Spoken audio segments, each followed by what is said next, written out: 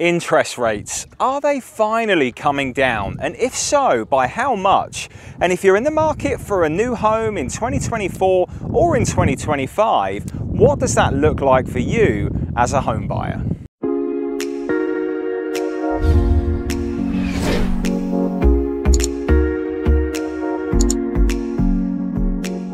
So yes, it finally looks like interest rates are coming down. And excuse the sunglasses today, by the way, guys, it's super bright out here and I've got to get this video out there. But yes, it looks like interest rates are coming down. But what does that mean for you? And by how much are they coming down? Well, at the moment, we're kind of in that 6% range. I'm seeing a lot of mortgages that are in that kind of mid-6 range, and that really just depends on your credit score, your down payment, and all of those good factors. But when we look at like the Fed funds rate right now, we're in that kind of 5.25% to 5.5% range. And by the way, there is supposed to be an update coming out tomorrow, and this video may take a few days to go out. So you may see another announcement this week about the Fed funds rate dropping. And yes, what that might mean is that mortgage rates aren't affected by that right away, because the recent drop that we've had in mortgage rates may already be baked into what is being announced this week. And that Fed funds rate, you know, that drop, the drops that we've seen over the last few months is it's really connected to the inflation rate coming down. Overall inflation it's about 2.5, 2.6% at the moment, but it has, you know, but they are getting closer to that 2% goal that they're looking for. They're trying to get the unemployment rate under 4%, and that's at 4.2%. So as those indicators come down, there is more confidence and control over inflation and in interest rates, which is really good for any new home buyers. And guys, this market has been super slow for the last 2.5 years. It has been a lot slower, obviously, than what it was during COVID.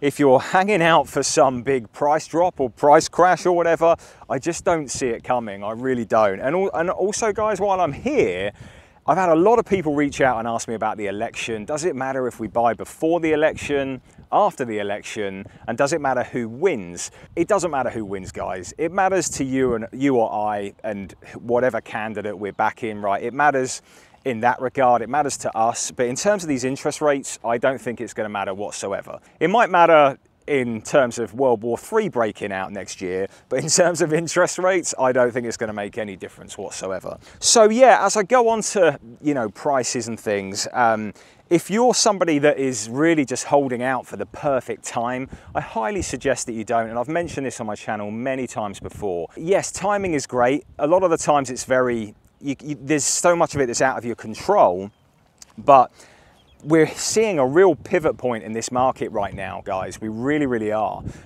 As we come over this hump of the election, I think you're really going to see the market open up more. I think, you know, notoriously, election years are very quiet in real estate, and this has been no exception. It's been very quiet this year. It was quieter last year as well, and we've seen the effects of that in the stats, and I will go over some stats with you shortly. So as we, you know, as I just stay on this topic of you know, confidence in the market. I've seen so many videos out there that, like, you know, there's guys walking around on YouTube just looking at houses saying there's going to be a crash. This house has just come down $50,000, $100,000 over there.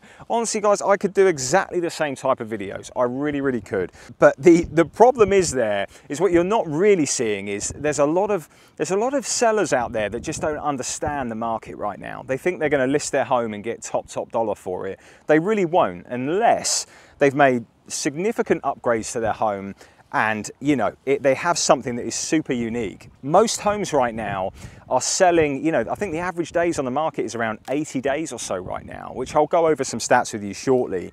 The inventory's gone up a lot.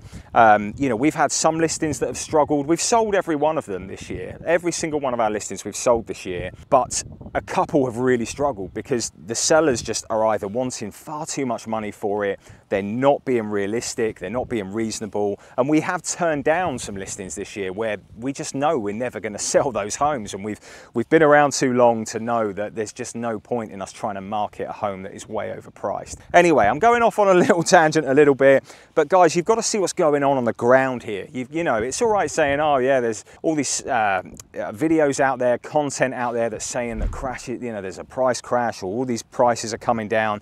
guys, this market is super house specific. Like, you know, a great house priced right will still sell within days in Florida, on the west coast here of where we are. But you know, if people are being too ambitious, it will not sell. So just realize there is great opportunity right now. But if you're coming with expectations that you're going to get some super ridiculous deal, then I really am just letting you know that's just going to be hard in a market, in any market, you know, in Florida right now in these days. So yes, that is, you know, that is where we're at right now. And by the way, as I stay on interest rates, I expect the interest rates to be lower into the 5 range in the second quarter of next year. So they're slowly going to come down. But one thing that they are not right now is as low as some of the builders that are on, you know, the builders numbers that are on their website. And I can see, you know, on their website right now, you know, like MI Homes, you'll see these numbers banded around like 4.875%. Neil Communities is like 4.25 to 5.407%, or you get a free pool. You've got, you know, KB Homes 4.875, Taylor Morrison is like 4.25 to 5.25 in year 1 and year 2. Guys, all of those interest rates are tied to quick moving homes. They're not for building from scratch. They are for very few select homes. So don't be lured by that. You know, it's really just a bit of bait there for you to reach out and to see if you can get an interest rate that low. Of course, you're going to have to go through their preferred lender.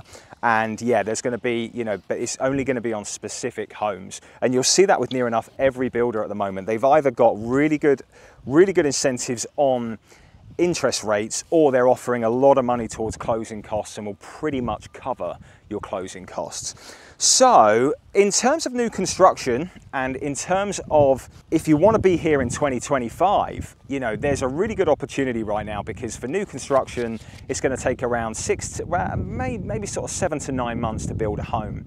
And with interest rates coming down in, you know, especially in like the second quarter of next year is what everyone's kind of anticipating them to be in that 5 range again, then that's going to align very nicely with your timing.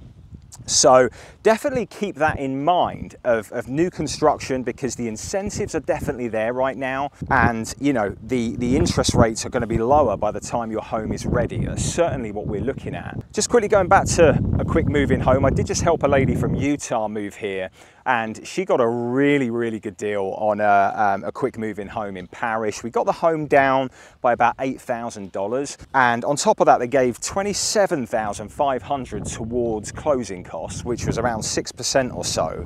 But on top of that, they brought down the points for the mortgage by 2.5 points. So her mortgage ended up being in that kind of 4 to 5 range, all because it was a quick move-in home.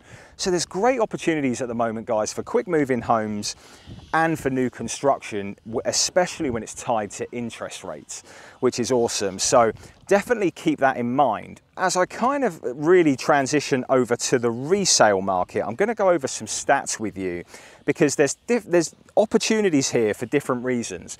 You know, I've just gone over interest rates and quick move-in homes, you know, that are kind of aligned with either homes that are ready right now with new construction, or they're ready in, you know, that are going to be ready in 7 to 9 months. But there is also fantastic opportunity in the resale market.